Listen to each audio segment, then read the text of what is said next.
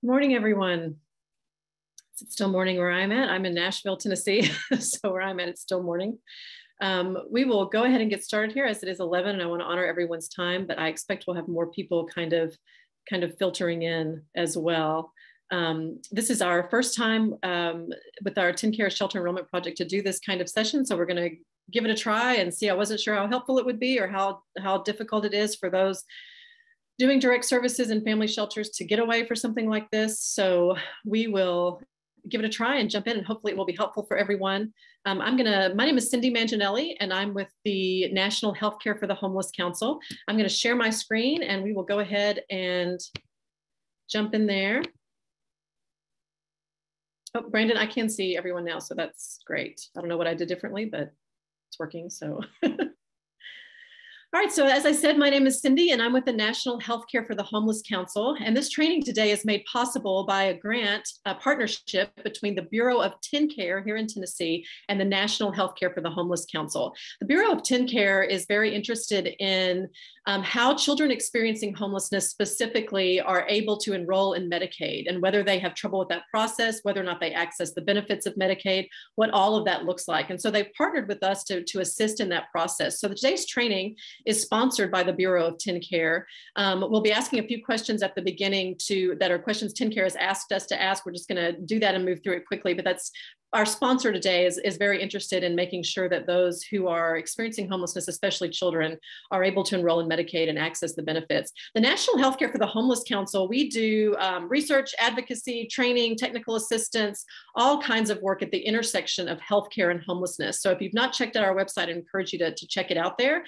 And specifically, if you're in the state of Tennessee, we are able to offer TennCare assistance, enrollment assistance, basically anything you need in regard to TennCare, we're able to help.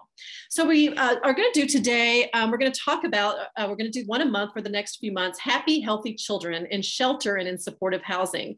And I was really intentional about the title for this series, because I feel like there may be a lot of thought that when we think about children experiencing homelessness, that we're talking about children, families in crisis, who've experienced significant loss. Really, what we're talking about in a lot of cases is some of the neediest children in our country, right? And so what does it look like for children in this kind of situation who've experienced this kind of loss and this kind of disorientation and this kind of lack of stability? What is their experience like, and what can we do to help them thrive?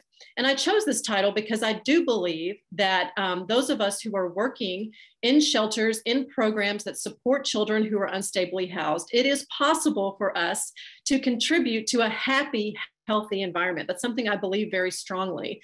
And so my hope is that while we're going to be talking about fairly heavy things like children and trauma is our topic for today, that what we'll be doing is really thinking about our role in providing hope, inspiration, support, even goodness and compassion for families, for children experiencing homelessness. And I do believe we have the power to do that. I do believe that is a big part of what you and what your agency are doing. And so we're going to talk about a pretty heavy topic, but we're going to look at that from a place of resiliency and encouraging strength and hope in the families that we're serving. So I'm going to be talking to you today from my experience. I did direct services for years and years and years in a church for a long time. And then I was a children's counselor in a domestic violence shelter for several years. I worked in a detox unit and a halfway house treatment center for women coming out of incarceration with families and that didn't have insurance.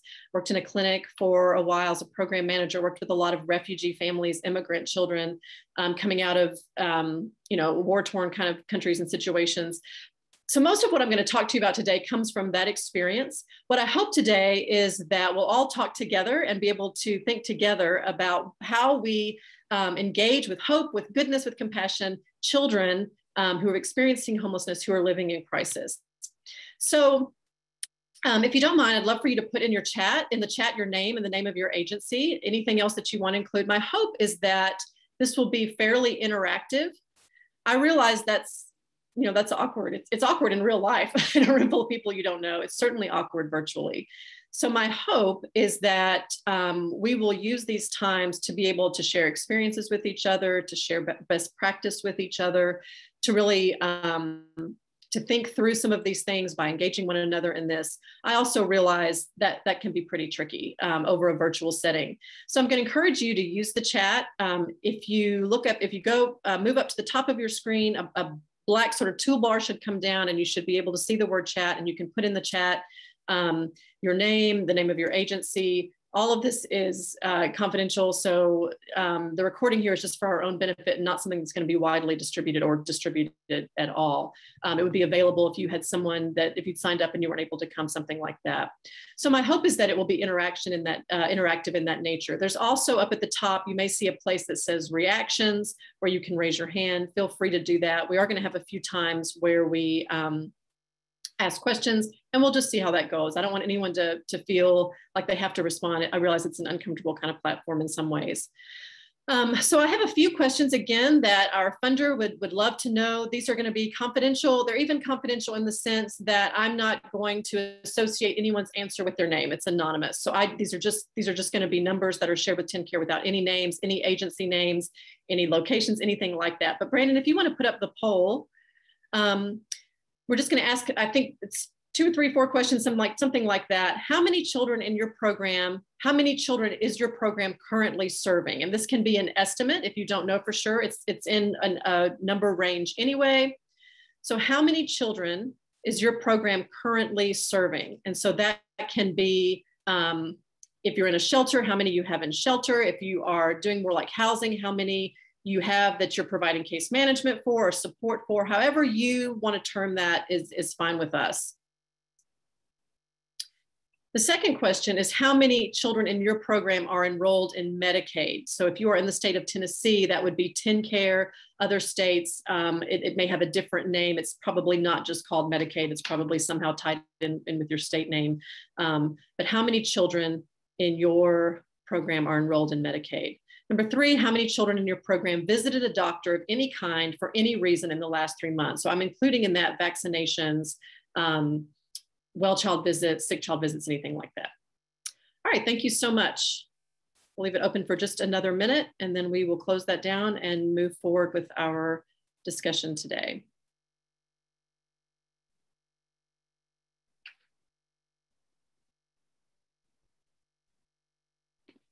All right, as we move forward, this is kind of going to be our agenda for the session here. First of all, we're going to talk about defining trauma or child traumatic stress. What is it?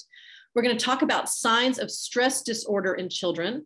We're going to talk about trauma-informed care and resiliency, trauma in the shelter setting, trauma in permanent supportive housing and rapid rehousing, potential sources of trauma in those 2 different ways that we engage children experiencing homelessness, and then supporting the needs of the child and the family and that balance. And sometimes that can be difficult. It can actually feel like a conflict.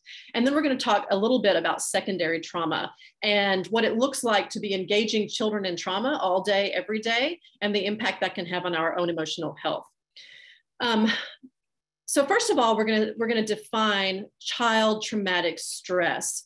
And there are a lot of different ways that this can kind of be framed when we talk about stress. You may be familiar with post-traumatic stress disorder, acute stress disorder. There's complex stress and chronic stress. There's a whole lot of different kinds of stress and anxiety that we can talk about. Today, we're really going to focus on what traumatic stress looks like in the hearts and in the minds of children.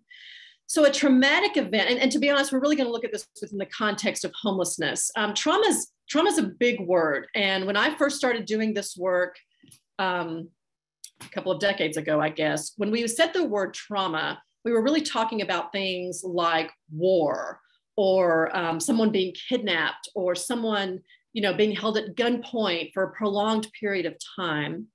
When we use the word trauma, it was a big T, right? It was a huge issue. Now the word trauma is applied to anything from, I saw my dog get hit by a car to I did 2 tours in Afghanistan. The word trauma is just enormous now. And so we are going to put some parameters around what we mean by trauma.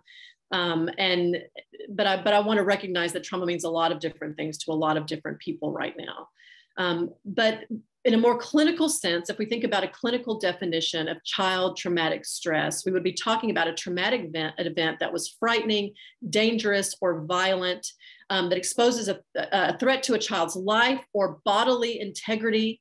And for children, that can also mean witnessing a traumatic event that threatens the life or physical security of someone they believe their identity is tied into. So as a child, my sense of, and we can do this as adults too, my sense of okayness, my sense of I'm going to make it, my sense of everything's all right is very often tied into my primary caretaker. And so if I see my primary caretaker, and I think their life is going to be lost, I think they're going to be gone to me, they're going to be separated from me, or they're going to be destroyed, or I'm going to be destroyed, my life is going to be destroyed. That's really what we're talking about with trauma. And so it can be a lot more than just, I thought I was going to die. It can be my sense of self, my sense of safety, everything that I believe makes me, me, all of that was threatened. That's what we would consider a traumatic event. And so you can see how a child experiencing homelessness, that a child who witnesses their family, split apart, everyone goes in different directions, and they no longer have access to their home. They no longer have access to their bed, to their little box of personal belongings.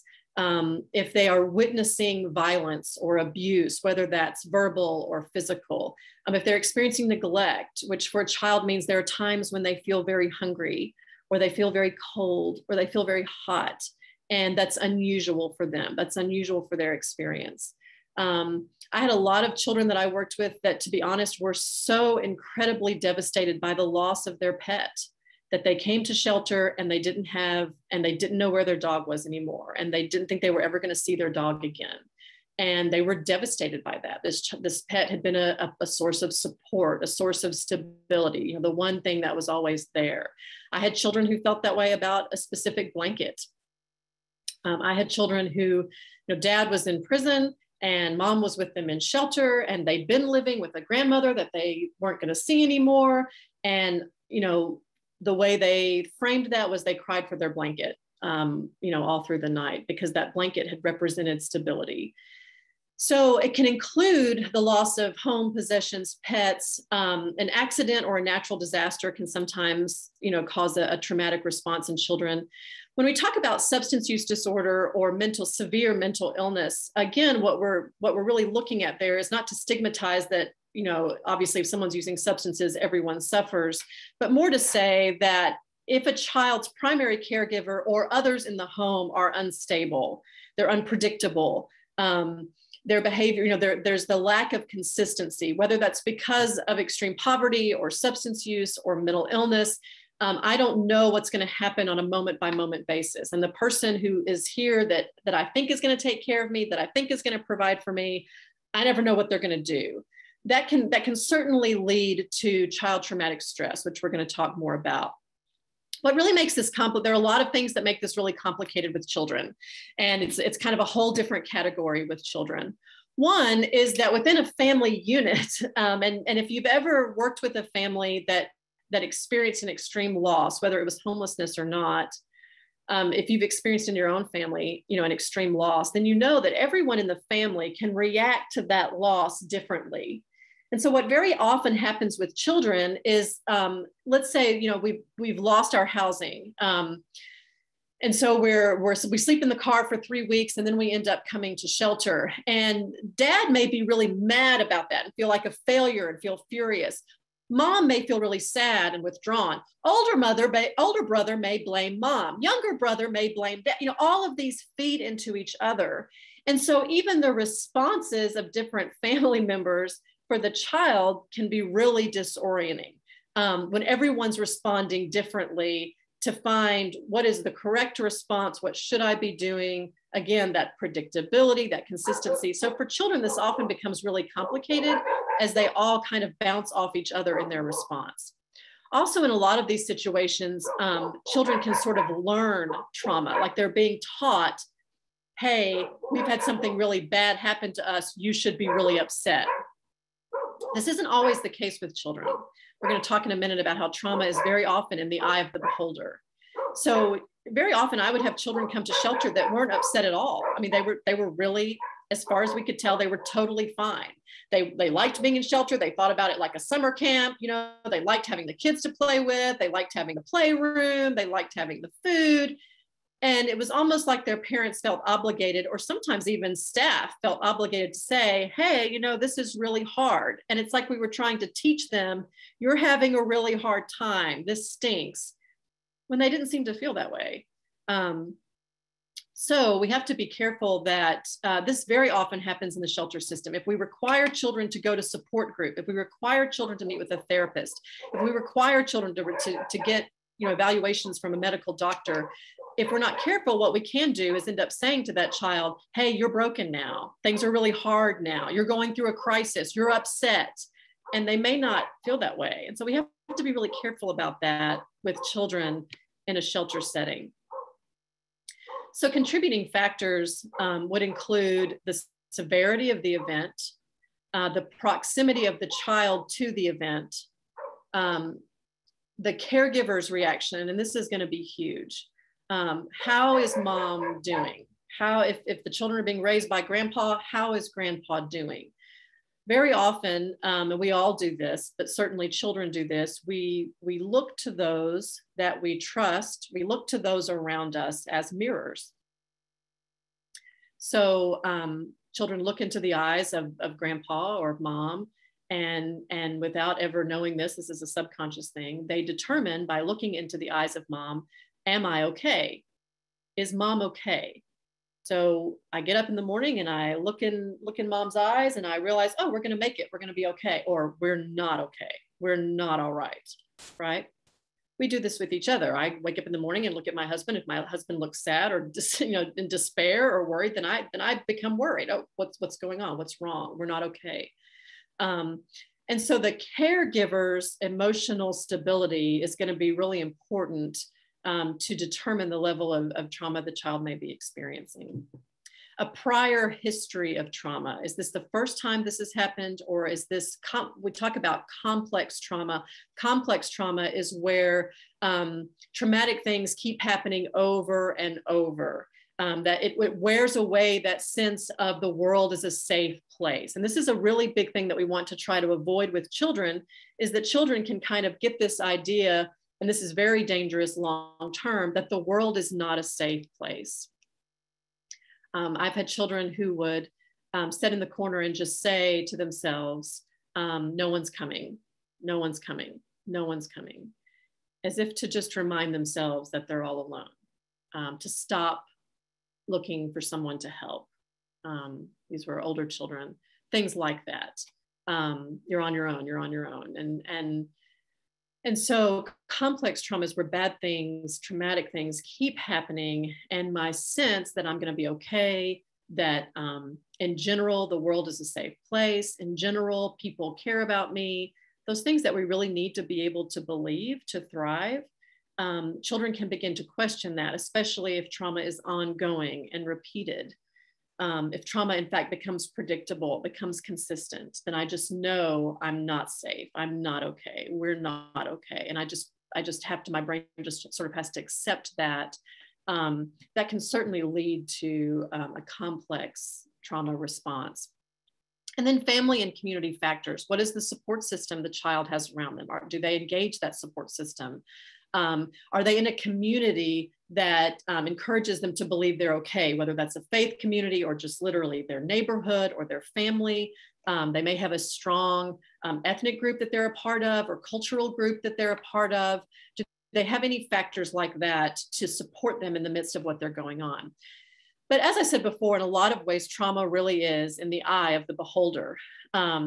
And if you've done this work for any amount of time, you've probably experienced that you'll have families that you'll meet that have just gone through the worst, the hardest time, the most devastating things. And mom gets up every morning and she gets everyone dressed and she makes breakfast and she packs their lunches and they keep moving. And then you may have a family come in that what they've suffered seems fairly minor and you're certain they're going to be okay. And this is temporary and we've got this. And they one of the parents just cannot function. They just cannot go on. So it's very difficult to gauge. It's impossible to say, okay, here are the circumstances the family has suffered, and so that equals this trauma response. So it was this bad, their response will be this bad. They'll need this kind of support. The children will experience these symptoms. That's just really not the way it works. It will be different in every situation. And there will be children that you think, oh my goodness, they are not going to be okay. And they're fine. And there will be children you go, it's not that bad. I think they'll be fine. And they're devastated. So a lot of this is very subjective, and why we really have to kind of keep our finger on the pulse with families and with children to see what it is they're experiencing. You may have all heard about ACEs, adverse childhood experiences. I'm not going to spend a whole lot of time on this, except that it's just very, very widely talked about in the area of childhood trauma right now. So to be honest, I'm really including this because I feel like to leave it out would be to leave out a piece of information that's considered really relevant right now. My hesitancy with this in talking about ACEs is that I'm very much opposed to the idea of saying that if a child suffers, XYZ, then they are doomed. Then and so what I'm seeing a lot of people do with ACEs is, well, you had a terrible childhood experience. You had really bad things happen. So of course you're going to use substances. So of course you're going to have all these unhealthy coping skills, and that's okay. And we support you in that. And almost like it's inevitable, and almost like you're kind of doomed. And I'm very much against that kind of thinking. So I say this, and I think there can be value in it. I've seen shelters where they actually talked with parents about ACEs. And I think we have to be really careful with that, where we're saying to parents, hey, look, at your children have suffered all these things, so they're going to be sicker, and they're more likely to die early. And I think we have to be really, really careful and sensitive about that, because a lot of the families that we're working with, there's nothing they can do in the immediate to remove these factors. If your husband has just been incarcerated and you read this, that's like, wow, well, what am I supposed to do about that? I can't do anything about that. And so I think we have to be really careful as we share this information, especially with families that we're serving, like, okay, realistically, how do we expect them to process that? And what do we expect them to do with that? But if you're not familiar with the concept of ACEs, the idea with ACEs is that you would have these childhood experiences, and basically it's like a test. This was research that came out of Kaiser Permanente and other studies that were done. But you give yourself 1 point for each one of these that you experienced. If you're taking the test personally, obviously, if whoever's taking the test. So if I was physically abused, I get a point. Emotionally abused, I get a point. Sexually abused, I get a point. And the idea being that the more points, that the higher your score on this ACEs evaluation, the more likely it is that you will, in the long term, suffer negative physical, emotional health issues. And so there's a lot of thought around, there are people who have diabetes and who have heart disease and who may attempt suicide and all kinds of issues. And it's not because they have a genetic predisposition to those conditions. It's not because of the way they eat or their lack of exercise. It's actually because of childhood experiences from their past, and the long-term effect that childhood traumatic stress had on them. And so you see here in this graphic, some of the different ways that's processed. This idea of how it affects your neurodevelopment, how ACEs affect your neurodevelopment, your social, emotional, cognitive impairment, and then leads to other health risk behaviors, disease, disability, social problems, and an early death. So again, my hope here, and my hope in working with families, is to really be a source of hope and inspiration. And so that's why with the ACEs, like, I see the value in knowing that. I'm just not sure how we apply that as we work with families. But I think it can be helpful to know as we're trying to support families in the social services setting. I had a family that I worked with. There's some families you can just remember exactly what everyone in the family looked like, And I had a family that came in when I was working in the DV shelter, and it was the mom and 3 boys, 3-year-old, 7-year-old, 11-year-old. So they were a little spread out, and they lived in a very rural setting, and they came to shelter. They'd never been in a shelter before. But dad was a psychopath. He'd been diagnosed with antisocial personality disorder. At that time, we use the word psychopath more than the personality disorder, but he found pleasure in causing people pain. And so he had done just unbelievable things. And mom was adamant that she was not going to get divorced. She believed that divorce was just absolutely wrong in any situation. And so she was really at a loss at what to do. He was a phlebotomist, and so by trade, and so he would draw his own blood in a needle and then put that blood in different places on his body. He would put it like in his ears, and he would tell the boys, your mom's behavior is killing me. Look, I'm bleeding. And it was just awful. It was just awful. What the boys had seen and heard, and they were so confused. So when they came to shelter, she was very well read, and they'd been there for about a week, and she introduced herself to me, and she said, I understand, you run the children's program here. And I said, I do. And she said, I'm sure that you really practice trauma-informed care, and that you're very, that all of that's very important to you. And I said, oh yes, absolutely. She said, can I just tell you something? She said, please don't tell my children that they're traumatized. Please don't tell my children that they are weaker or less than or more vulnerable because of the terrible things that they've seen. Please help them to believe that they'll be stronger, that they've come through something. She said, this is the family we have. I don't know what to do. I don't know what to do. But I do know that I believe my sons can be strong, capable, competent men, even though we were experiencing these things together. And that's what I need them to believe.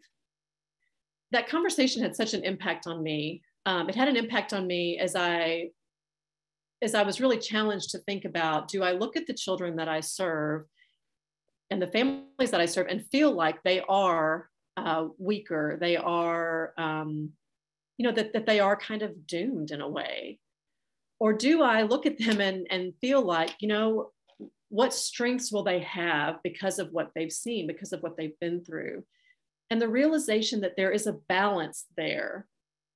And we've had times in the history of social services where we have swung one way and said, hey, buck up and you can do anything and get through the, and then we can have times where we swing back the other way and go, oh my goodness, you're a victim and you're never going to be okay.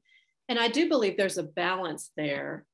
And that the children that we serve, the families that we serve in many ways will be looking to us and looking to us to determine, are we going to be okay? Are my kids going to be okay? Are they going to make it through this?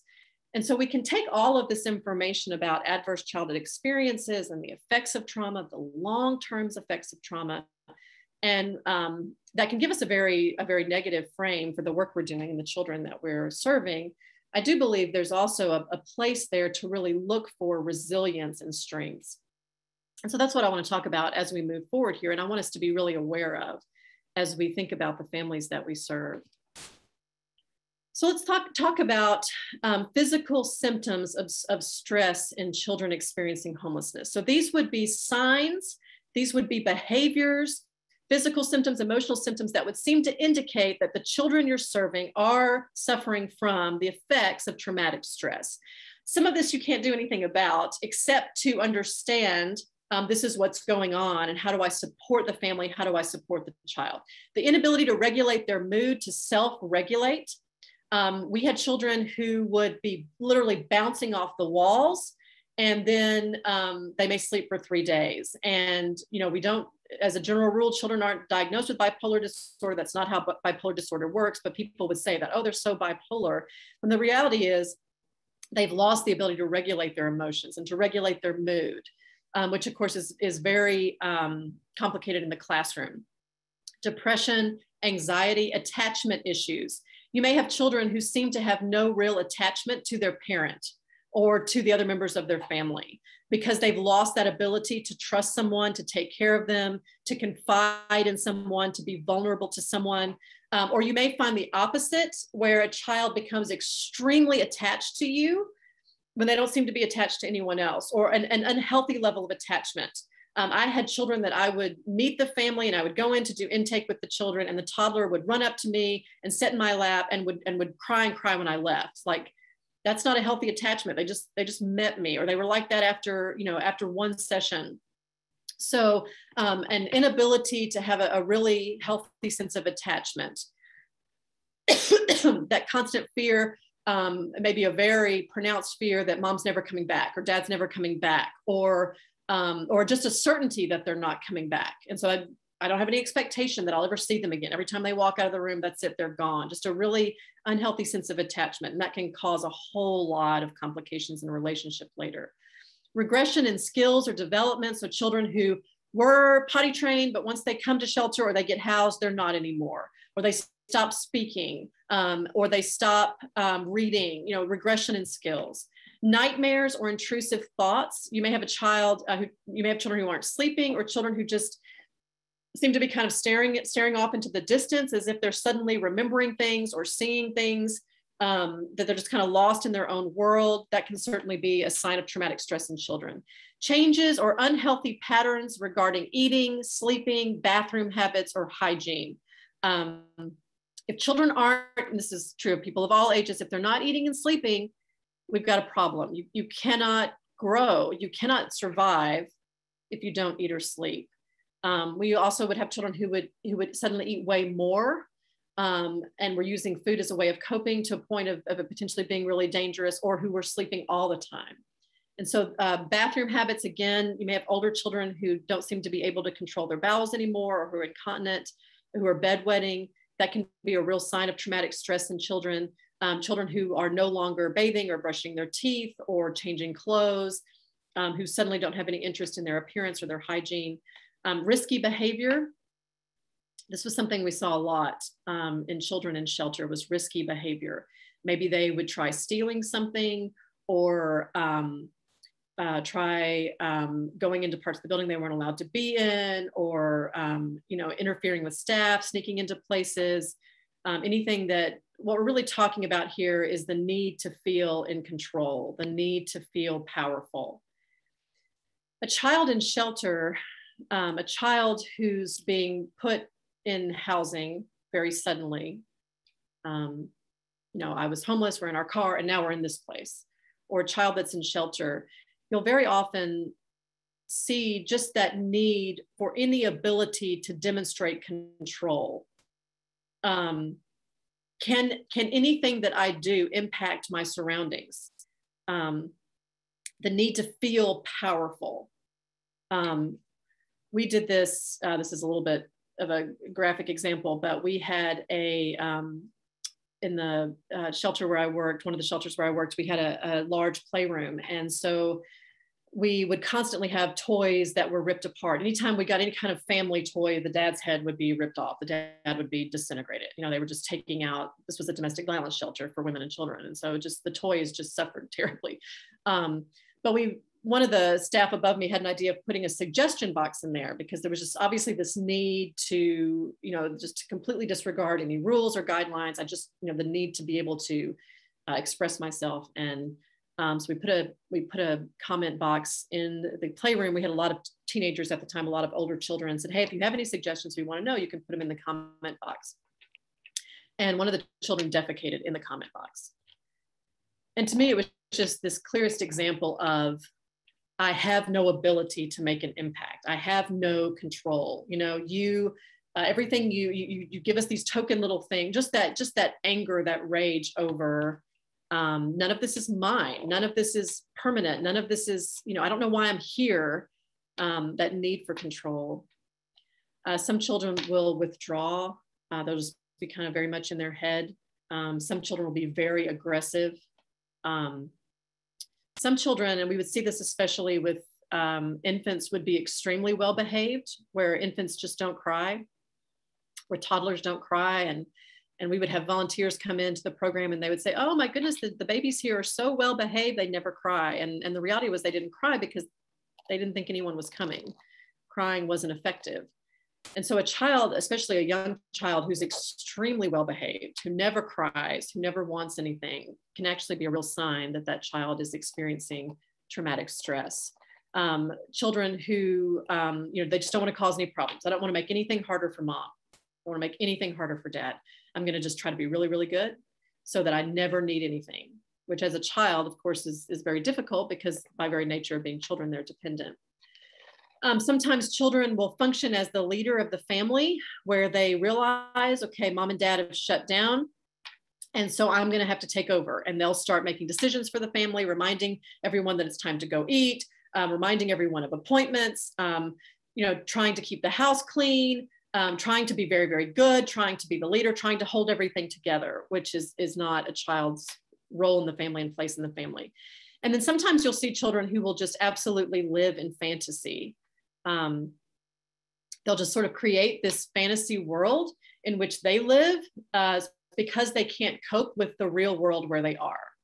One real clear example of this is I had a little girl who was 4, and she said she was a princess, and she was absolutely living in a castle with everyone was her subjects. She made herself a sort of wand and a crown. And she called herself the princess, and she wanted everyone else to call her that. And she just created this world around herself that she could cope with and where she had control. And at first you might think, oh, it's just kind of a cool little make-believe game, but it was 24/7, and she really wouldn't deviate from it. And so sometimes children will do that, and you'll just kind of realize you've kind of made your own world here. Does anyone else have, and you can unmute yourself, or put it in the chat. Does anyone else have any other signs that you've seen in children that they're having a hard time coping? I just listed a whole lot. What are some other signs that you've seen, things that you've seen children do, or maybe examples of some of the things that I've said that would seem to indicate, yeah, we are not, this child is really struggling to cope?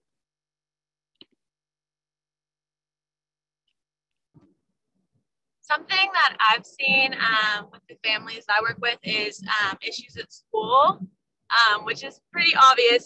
The parents will be like, oh, why is he home right now when he should be at school? And they'll be like, oh, he got suspended for this. And even though he acts great at the shelter, I feel like that usually shows something else is going on. Yes, that is a huge indication of something going on. And it's interesting that you pointed out, which I think is a really good point, that he's fine at the shelter, but his behavior's bad at school. And you'll see that sometimes with children in trauma. Like, once I get out of here, once I get away from mom, once I get away from the situation, then I'm really gonna act out.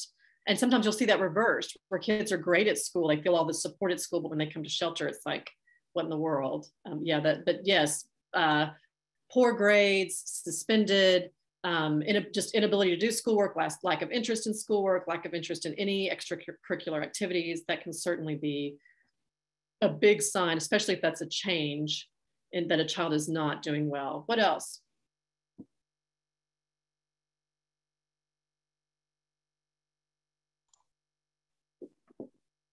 We tend to see a lot of kids with physical health issues. So, health issues that when they come in, they get sick and just kind of stay sick, or one child gets sick and then it moves to the other and the other, and, have a hard time really staying healthy. Their physical health it seems to really be downhill, and it's hard for us to get them to realize, I guess, the association of that sometimes with the trauma, and trying to help them really work through the trauma so that they can also work through their physical health. That is an excellent, excellent point. Yeah, I remember it just seemed like everyone always has a runny nose, right? Like, why does everyone always have a runny nose? Like, everyone's got sort of this low-grade cough, and it's like everyone looks exhausted. I had children who really struggled with constipation, and they weren't using the bathroom while they were there, which caused major problems. But yes, that's an excellent point. Just this, everything's kind of falling apart. Yeah, that's a really good point. Anything else?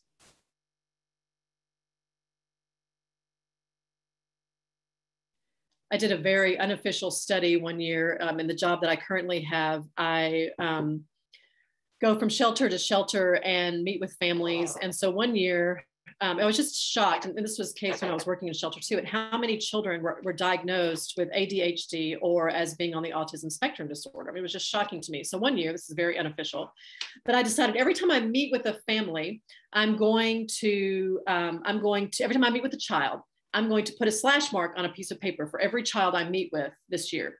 And if the parents tell me that the child has been diagnosed with ADHD or autism spectrum disorder, I'm going to make the slash red. That's it. That's my study for the year, just out of curiosity. Again, very unofficial.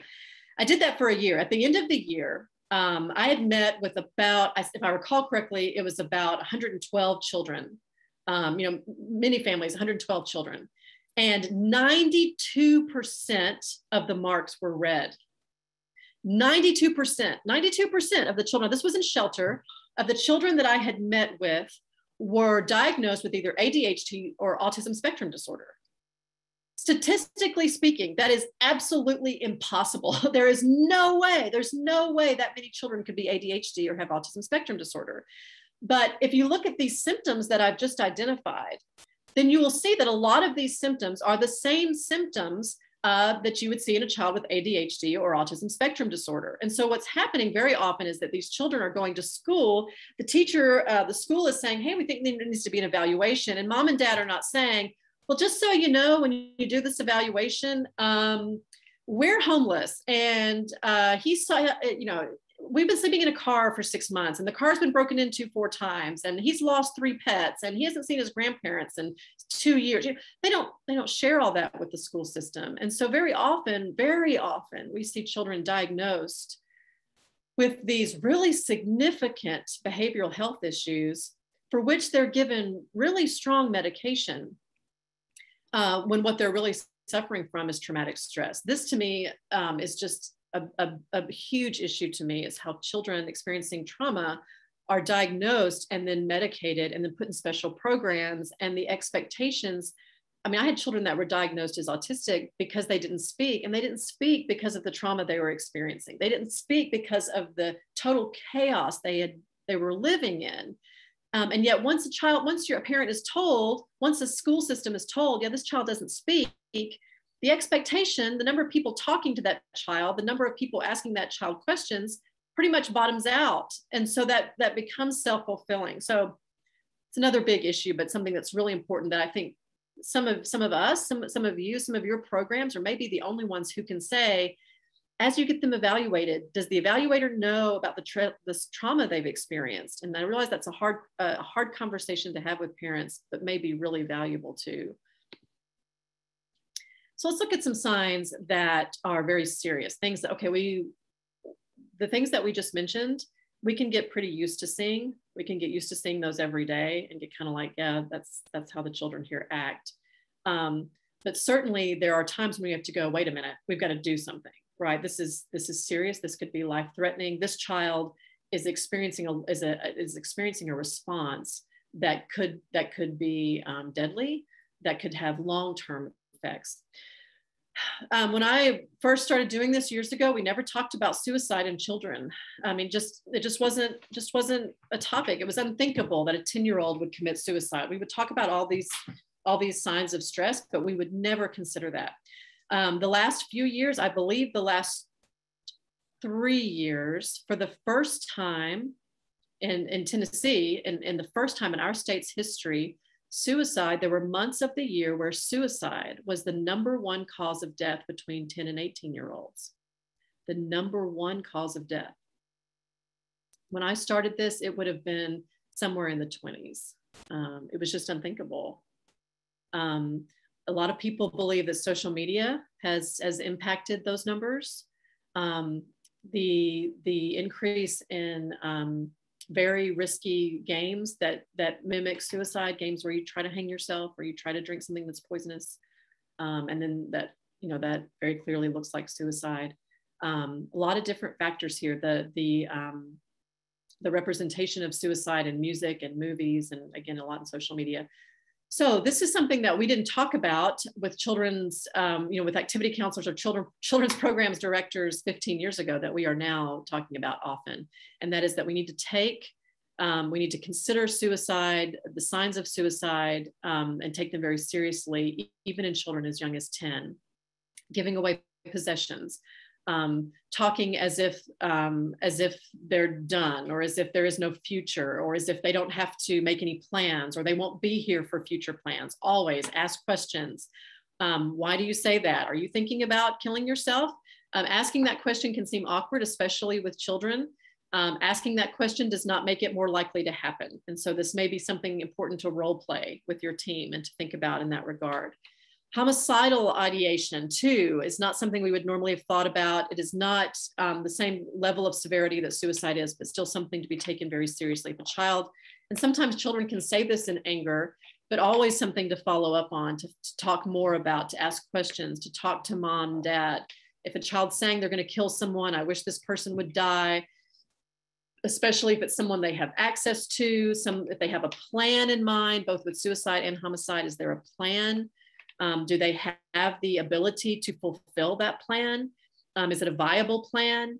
Are there timelines given, or dates given, or times given? These are huge red flags. That means great thought has been put into this. I had a child, a teenage girl, who was in our shelter several times, and bless her heart, just a sad story.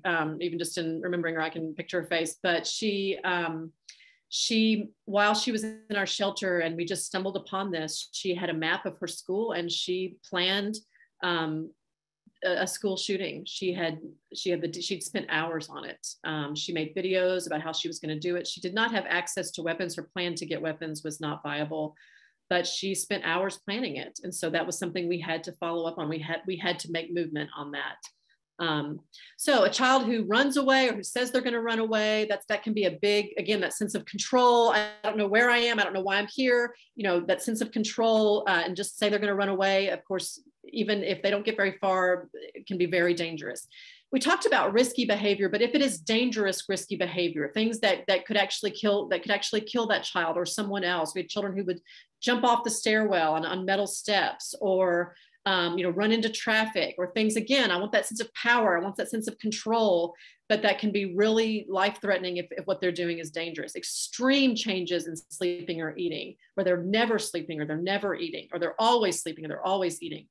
To be really aware when children are playing, and to take seriously, what are they playing? What are they drawing? What are they role playing? And if it's, especially themes around death or torture, if it's sexual in nature, these are things to be taken very seriously. Again, that's what they're processing through their play. There is that's something we need to have more conversation. We need to think about intervention. And obviously we would all know signs that the child's being physically or sexually abused, signs of actual neglect. And then this is something too, and Wendy alluded to this, signs of illness that may be hidden, especially now with COVID, but this was an issue before.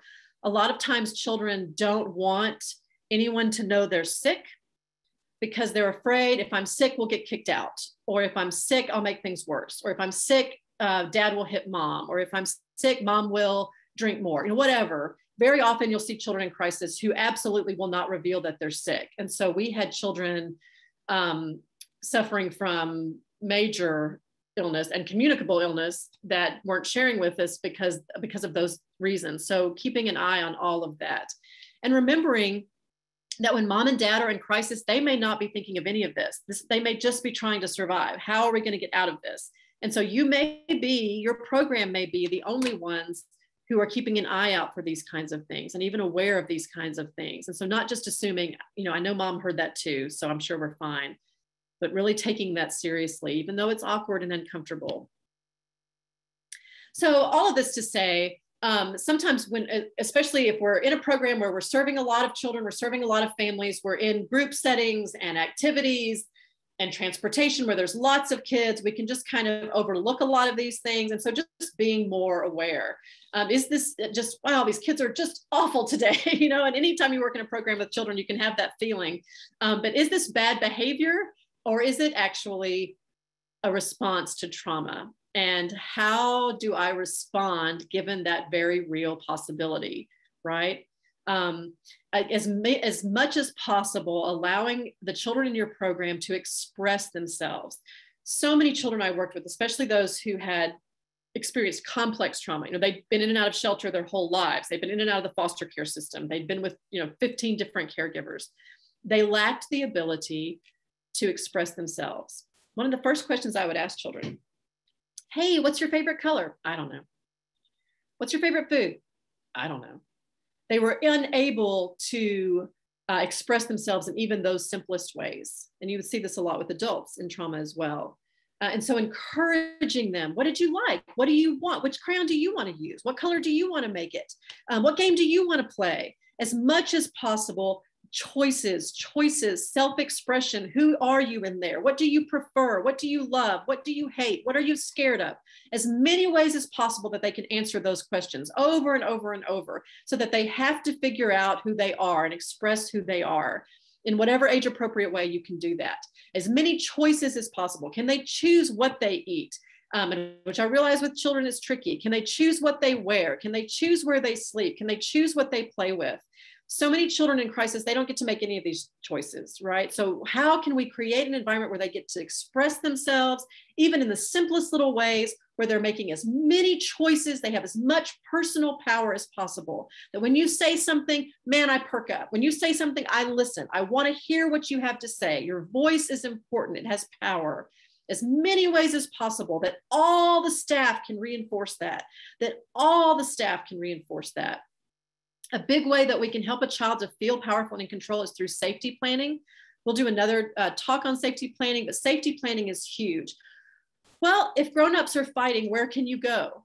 To help them think through those scenarios that are scary without making it too personal. So as much as possible, how can I make you feel like even when the scary things happen, you have some power? Being very careful about what are we reading, what kind of books do they have access to, what are they watching, what are they playing, what are they drawing. I was just amazed sometimes at how many children's books we would get children's books in, and how many books would be about fighting, which I have 5 children, they read books, we role played all of that, but it is different.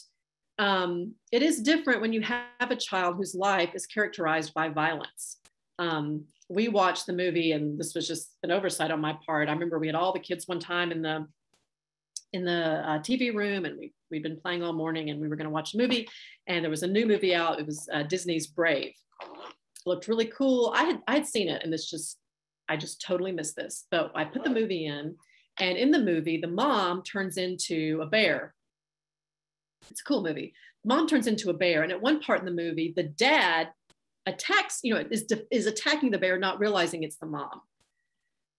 And the whole room fell apart. Children were rocking back and forth. Children burst into tears. One child that was in front of me just looked at the kid next to him and punched him in the face. I mean, it's like all of a sudden, I had the same problem once I took a group of the children to the library, and they were doing folk tales. And they did the story of, I think it was John Henry, who was the steel driving man. And this guy comes out and he's holding this big hammer. It's a huge man. He's in character and he's holding this big hammer. And the kids I brought went nuts. They just fell apart.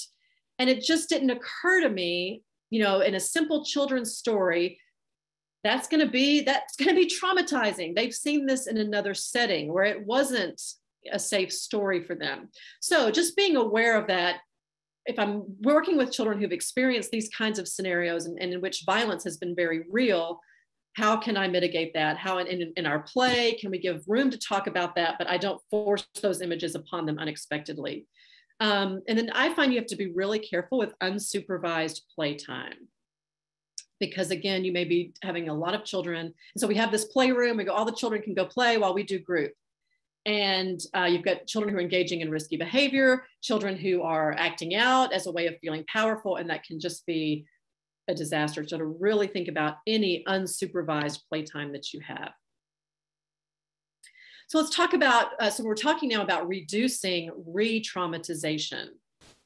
And I think we all know that suddenly moving, and even permanent supportive housing, even rapid rehousing, depending on how that's done, what that looks like. Certainly in a shelter context, there's the opportunity for re-traumatization, that children will see things in a shelter that in and of themselves are terrible, right? And we go to so much effort to try to keep that from happening. I had children in the years that I worked in shelters, I had children who purchased drugs in shelter, that were exposed to drugs in shelter, who saw people arrested, who saw people have seizures. And in that way, shelter in itself was traumatizing. And sometimes it's very hard to eliminate all of that. But to be aware of that and to provide ways for children and families to debrief after that. And how do we correctly handle trauma, even when it's happening here on our own campus and there was nothing we could do about it.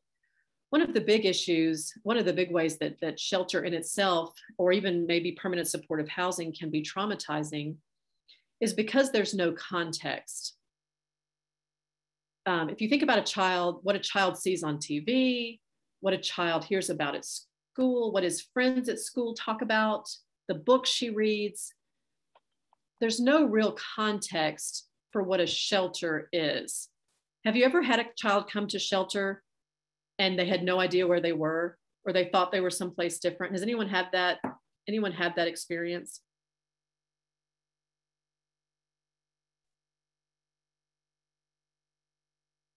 I had kids who came to shelter, and because the police brought them to shelter, they thought they were in prison.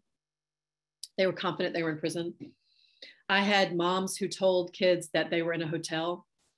I had moms who told kids they were on vacation. I had kids who were told they were at summer camp. There was no, and so in some of those situations, they had assumed things that weren't true. And in some of those situations, they were specifically lied to. But when you tell a child you're in a shelter, there's no real context for that. They've not seen that on TV. None of their friends talk about that. None of their other family members talk about that. It's like an alternate universe. There's no context for it. There's no, what does that mean? I'm in a shelter. You can't go talk to your teacher about that. And children seem to kind of know it's not a good thing. It's something to be embarrassed about, something to be ashamed of. It means we've done something wrong. And so in your interactions with children and with families, to be very aware of that the very, from the moment they walk in the door with all their stuff, it's a very artificial setting. It's a very unnatural setting. And so how do we normalize that as a community of people who are here supporting each other, and we live together and we play together, providing context for that and allowing them to ask questions and to talk about that. It can be hard, especially if mom's told them something else. As much as possible, trying to normalize the whole context can be really significant. And so these are things that we've talked about, but the ways in which shelter itself and the whole homeless service, the whole idea of homeless services can be problematic. And same thing for, certainly all that can happen in shelter, and the same thing can happen with supportive housing as well. If people are housed in areas where there's a high crime rate, if they went, we had families that went from very rural settings where they had a big backyard and they had a swing set, and they were housed in, the third story of an apartment building. And so it was just shocking to them, the lack of space, the noise all around them, the neighborhood, that whole idea was totally new to them and just felt like loss.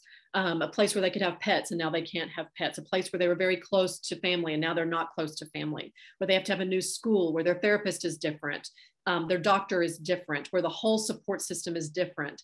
With an adult, that can all be very challenging too, but adults typically, sometimes not in our homeless service providers, but typically the adults know that's happening. They are in some way feel like they're participating in the process. But for children who may feel like, wait a minute, what? We lived here, we're here. And I don't know why, I don't know how that happened. I don't know where everyone else went. And I don't know if we're ever going to see them again. That can all feel very forced. And again, that lack of control. This is something that can be a weakness in our housing first model. I do trainings on housing first. I think there's a lot of wonderful things about housing first. This can be a weakness, is that we can take a family and they engage the homeless services. They engage homeless services. Here we are, we're a homeless family, we need help. And now homeless services, the very first thing we're thinking, right, is housing first, housing first. We've got to get them housed. We've got to get them housed. And what we can do, which can again be a very good thing, is immediately get a family housed, but not be able to assess, where are these children, right? Are they developmentally, have they reached their developmental milestones? Are they progressing? Are they experiencing these symptoms of trauma? How are they going to do in this new neighborhood? Will they get the same support that they had here? Will they get support they've never had but always needed? And so we can really assume that the family will somehow figure all of that out as soon as they get housed. Once they get housed, they'll figure it out. And that can be a real weakness of housing first if they're not ever being evaluated, if they're never being talked to, if there's not ever any way to figure out what that family needs because we're trying to house them so quickly. So that's something we have to be careful about. So the impact of all of that shift on the child can in and of itself be traumatizing. So as much as possible, allowing children room to have control, room to make choices, to be heard, even it's just to be heard. What do you think about your new room? What do you think about it being here? Places to express and to have voice. So let's talk now about what can sometimes be really feel like almost a conflict, and that is balancing the needs of the child and the needs of the family. Sometimes, as those of us who are children's counselors or children's program directors or over family services, we can feel profoundly the need to think about what the child needs, and we can feel profoundly that is not the family's primary concern, or that child's needs may actually conflict with what's best for the family overall. Very often just that looking at a family and going, I don't know if this family can take care of this child, feeling that tension of, should I call children's services? They already have a case with children's services. That tension is a very real issue, I think, for most of us in the situation that you're in on a day-to-day basis. And so it can be very tempting, and sometimes this happens when you don't mean for it to, but it can be very tempting to replace the parent, so that you are focused on the child and on meeting the child's needs, and you are doing that instead of the parent doing that. So instead of supporting the parent so that the parent will take care of the child, especially sometimes in the role that we're in, we feel profoundly that we're really just taking care of the child, or that we need to, or that we should, or that we have to, which is a very slippery slope in the work that we're doing.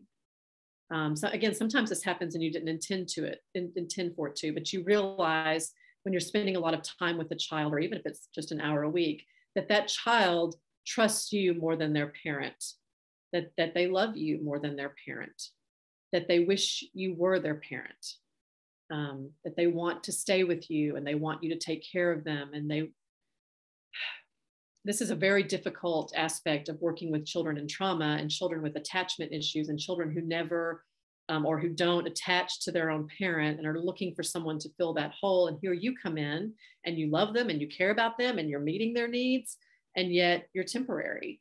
And so that can be a source of trauma. I'm sure I've had children that on the day they left the shelter, they were holding onto my leg, they were screaming and crying. It was just, and here I am, and I know this is another level of trauma for this child. And yet, that's what I was supposed to be taking care of that child, So this is something we always have to kind of be aware of. And ultimately our goal is to empower the family, is to support the parent so that the parent can take care of the child. And we should always be pointing the child back to their parent. Even if the parent is really struggling, the parent, again, unless we're calling DCS, unless we're calling Department of Children's Services, unless something else, unless it's negligent, then that's not the case. But the parent more than likely, hopefully, is going to be the long-term caregiver. And so the parent has got to be the one doing all of that. So we've got to constantly be pointing that child back to the parent. How can I be supportive? How can I help you with what you need? How can I be a source of inspiration and hope and goodness and even love? And yet I don't become your primary source of stability, because I'm not going to be permanent, right? There will be a day when you and I don't see each other anymore. And so constantly balancing that in a way that that doesn't end up becoming another source of trauma. And again, that happens. Sometimes we can't help that from happening. So that's not, we have to extend grace to ourselves there. Sometimes we make that worse, and we're just trying to help, and we take a real ownership there. So constantly doing that. There's been research done, and I meant to cite the study here and I didn't, but there's been research done that would indicate that the number one indicator of a child's emotional stability, the number one way that you can tell if a child is emotionally stable, is by the emotional stability of their primary caregiver. In most of the studies, it was done on mothers, so it was the mother. So if mom's okay, even if they're homeless, even if there's incarceration in the family, even if there's severe mental illness, if mom is okay, that is the number one indication that the child will be emotionally stable. So a lot of times we spend a lot of time focusing on the child, which is good. A lot of services directed to the child to help the child be emotionally secure. When the reality is, if we focus a lot of time with mom and mom is okay, the child will be okay. And again, I'm saying the primary caregiver, the studies that I've looked at, they just did studies on the mom, but that primary caregiver. So it's very important that we not, even though we may be frustrated with mom, even when we think, why aren't you, right? That if we can make sure that mom and dad are okay, that will filter down to the child being okay, as opposed to all of our energy being focused on helping the child deal with this trauma, right? That's a much bigger conversation. A strengths-based approach. What does this family have going for them? Even families in some of the most difficult situations have things going for them, have advantages, have strengths. So what is the strengths that this mom has? What strengths does this family have? What strengths does this teenager have? Man, let's blow on that flame, right? Let's keep that going. Let's really focus on that. And then always, always, always safety planning. And we'll do a different, I don't know if it's in this series, but we will do a different session on safety planning. Safety planning is so important. Constantly safety planning. So what else, in your experience, what else can we do to support the family as a whole? What are some things that we do that may not support the family as a whole? Can you think about examples, illustrations, maybe how this has worked in your shelter, or how this has gone badly, or times this has been hard? What are challenges that you faced in supporting the family versus just the child? Sometimes even funders that can be difficult with how your programs have to be structured. What are your thoughts around that?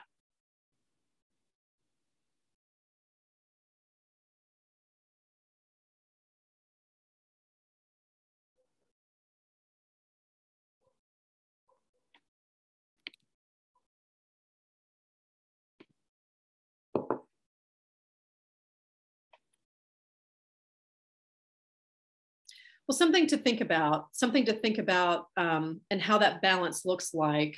Maybe something to talk to your team about, something to kind of brainstorm about, and how we focus our energy and how we offer that support. So as we close, this is my last slide.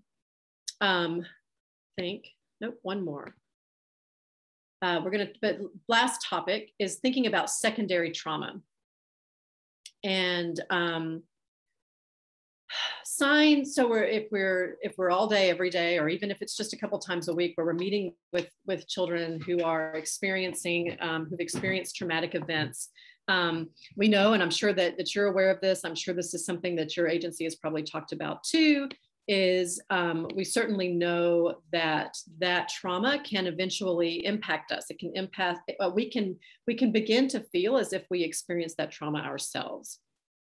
And So we're not going to spend a whole lot of time on this. This is a big topic. Hopefully this is something that you give thought to, but I don't want to talk about all that and not think about this. And to be honest, even as I was putting this training together and remembering some of these children and remembering specific scenarios, there was part of me that wanted to just go, I don't want to think about that. I don't want to get into that. And a little bit of really wanting to avoid that. There are many movies I don't watch and books I don't read because it reminds, there's a movie out, I think on Netflix now about a family going through domestic violence. And I just saw the advertisement on Facebook, like, oh, I'm never watching that. I don't want to open all those doors and all the memories that brings in because that impacted me. I cared about, there are children that I've cared about deeply, and I'm not sure that they're okay. And so how do we find that balance?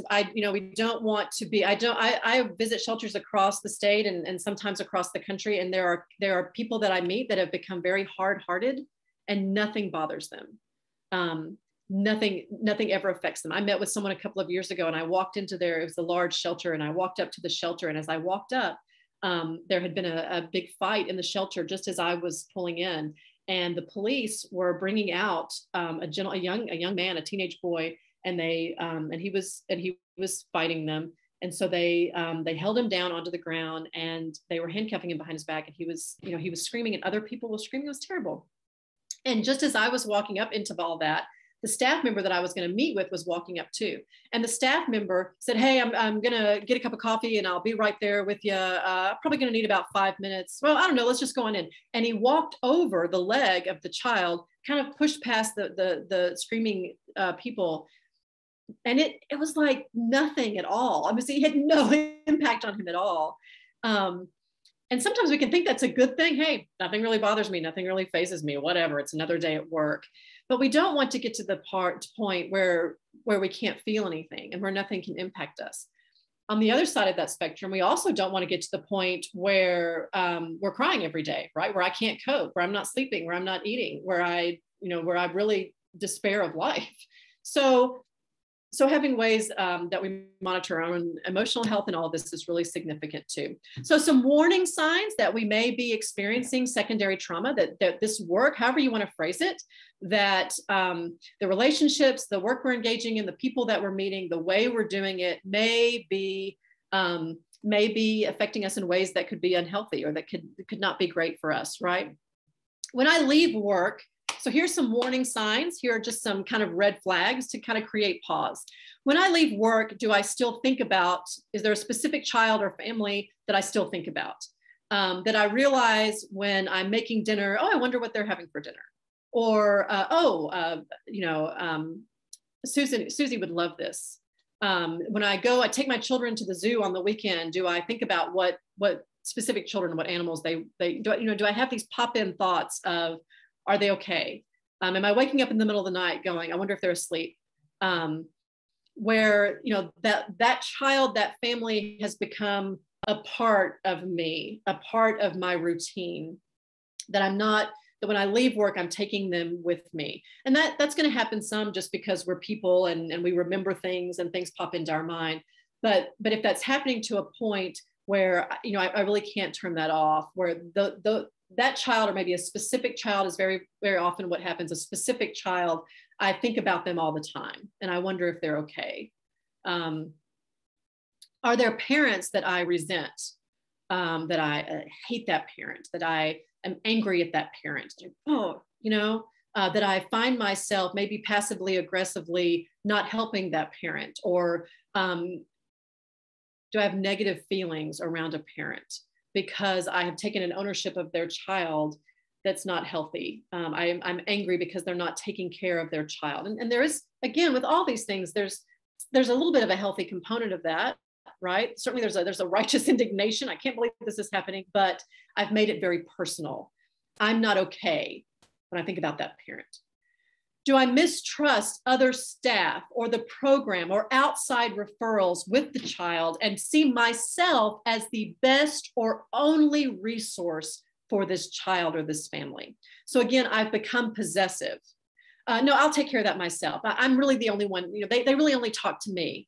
That should be a huge red flag. If you are the only hope for that family or that child, if that child or that family feels that way about you, that's a big red flag. Oh, we don't talk to anyone but Miss Cindy. We'll wait until Miss Cindy comes. And when I walk in, they just unload on me, right? And then I fix it. That's a big red flag that we've gotten some unhealthy possessive issues going on there. Do I become emotional when I think about the child leaving the program? Again, I've taken an ownership there. Do I think of myself as a parent to the child or to the family or to all the children? Am I everyone's auntie? And again, I realize maybe there's a healthy version of that, but that can become very unhealthy because these are children that you're not raising and that you can't take care of. You're temporary. And so if I begin to feel that sort of ownership, that sort of big, I'm going to take care of everybody. Everybody expects me to take care of them. That's not sustainable. And so when I come into work one morning and they're gone, or they've been hospitalized, or they've been incarcerated, or they've been sent to foster care, then it's a personal failure because I was supposed to take care of them, because I was auntie. And so that's not sustainable as we do this work. And so these are ways of thinking that should be warning signs, that probably can't in a healthy way keep thinking this way. That's going to really cause a lot of stress in myself. So more warning signs that perhaps I'm suffering from the effects of secondary trauma or compassion fatigue, whatever you want to call it, changes in my own eating, sleeping feelings, my own eating patterns, my own sleeping patterns. What do I do when I'm really stressed out? Do I not eat at all? Do I eat a lot more? Do I tend to have trouble sleeping? Am I sleepy all the time? Being very aware of my own warning signs, of my own kind of red flags. How do I feel about coming to work or leaving work? And we all have days where we don't want to go to work, and we all have times where I wish I didn't have to go. But am I absolutely dreading it? Or do I feel like I've got to get there as soon as possible and get things under control? I need to get there as soon as I can so that everyone will be okay.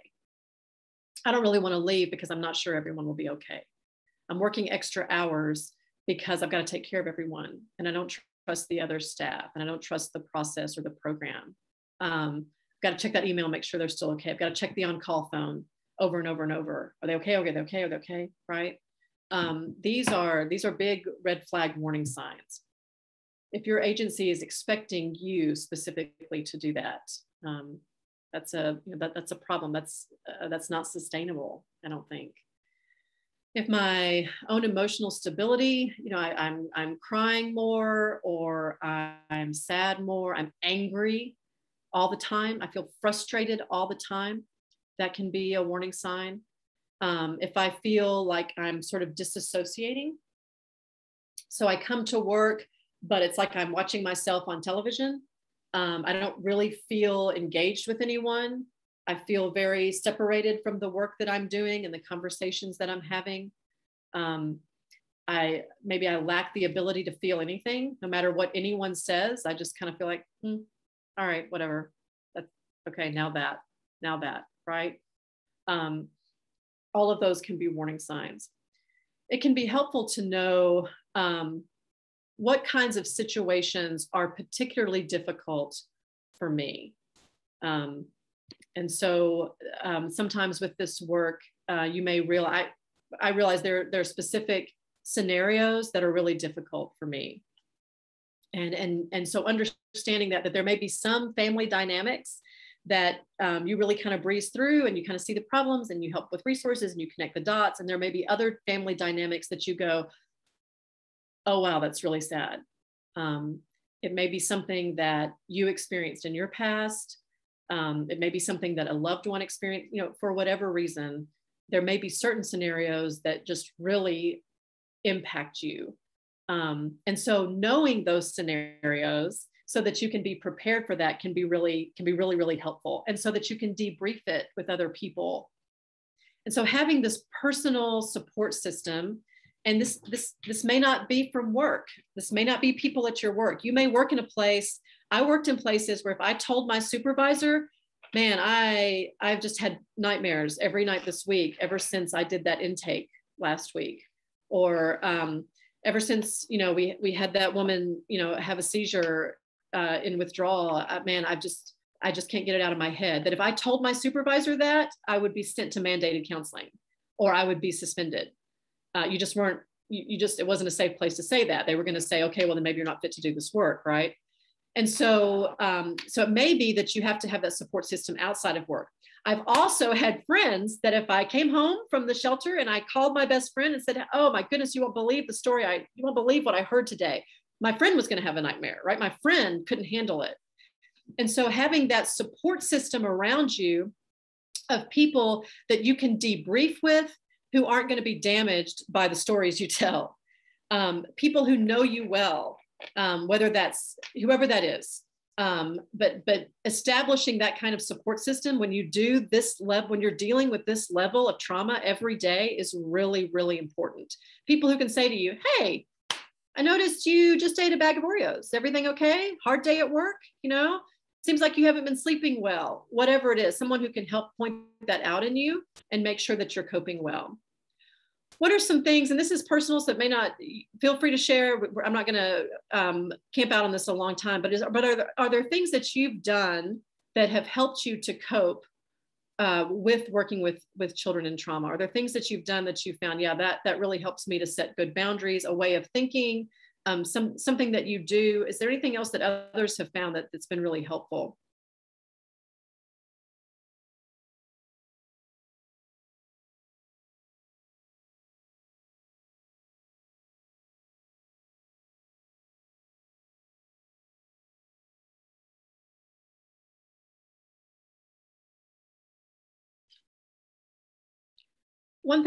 One really practical thing that I've done, that I still do sometimes in different situations, is to remind myself that that I'm not the solution. And so it's been really helpful to me to realize if I had all the money in the world, and I gave it to this family that I care about, this family that I'm trying to help, it still wouldn't solve all their problems. If I stayed with them, if I moved them into my house, I've done this. Sometimes I have teenagers who are homeless who stay with me, stay with my husband and I and our children. And if I move them into my house, if I stay with them 24/7, it still won't solve all their problems. And so sometimes it's very helpful to me to realize that I am not the solution. Maybe you don't ever feel that way. Maybe I'm just that arrogant enough that I have to remind myself of that. Maybe you've never struggled to think that. But sometimes I think, I'm going to go home, I'm going to take care of my children. I'm going to shut the door, because the reality is I've done what I can. I've done what I can today. I've done what I'm paid to do, what I'm contracted to do. I've done what I can within the parameters of the time I have. Even if I stayed all day, I am not this family's solution. That would be a very artificial, unnatural, dysfunctional thing if they looked at me and I solved all their problems. And so when I leave a shelter or a family that I'm working with through our church, that I care about, that I'm trying to help, and I leave and I shut that door, I just picture in my head the door shutting, and for me, this is around God. It may be whatever it is you picture as a force that controls, a force of goodness, a force of love, a force that's in control. For me, I have a faith-based way of looking at that, however you look at that. But I'm shutting the door and I'm going to have to go home. But there is a goodness and a love and a hope that stays there with that family. even though I drive away. I am not their source of love and support and goodness. I've done what I can. There is a love and a support and a goodness that stays with that family and that continues to move in that family's life. And it's not dependent on me. That's something that I do that's very, very helpful to me when I have to leave a situation that feels very sad and hopeless to me, that there's a source of hope and goodness that goes beyond me. And so I hope that's something that will be really helpful as you think about children in trauma in general, and think about the families that you work with. You are certainly a source of that goodness and hope. And then for some of the families that, there are children that you're working with today that will look back over life, and you will be part of that hope and goodness that they received. You'll be a part of their story. And that's a unique opportunity that you all have. As we close out, just a reminder that we're going to do, this is, again, we're really trying to hope, specifically those in the state of Tennessee, that we're really trying to re-engage with shelters. If there's anything that we can do to support you as you help families with TennCare, please feel free to reach out. And you'll have the registration for next month. Feel free to reach out with questions. It was very good to see you all today. Thank you so much for the work that you do. And we will be in touch again next month if you'd like to join us again.